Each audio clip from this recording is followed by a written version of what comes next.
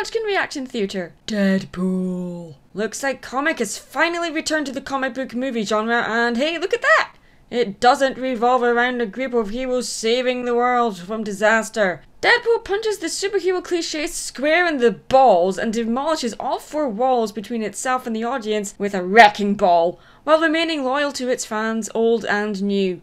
Its snarky and dark sense of humour may not be to everyone's taste, and the fact that it is the first Marvel movie to have an R rating, yeah, you know, apart from Blade, Blade 2 and Blade Trinity, The Punisher and Man-Thing. Just by the way, for me, this is what every superhero movie should be.